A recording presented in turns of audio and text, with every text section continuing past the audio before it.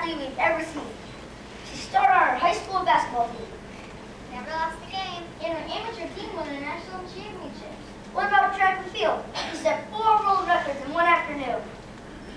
She also won 3 times in the 1932 Olympics. I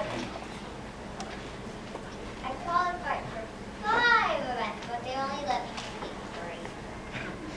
But a Youngstown ex-golfer won over 50 events and 17 tournaments in a row.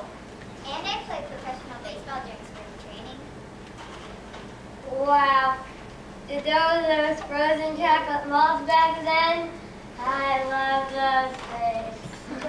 Did someone call me? Hey, rude!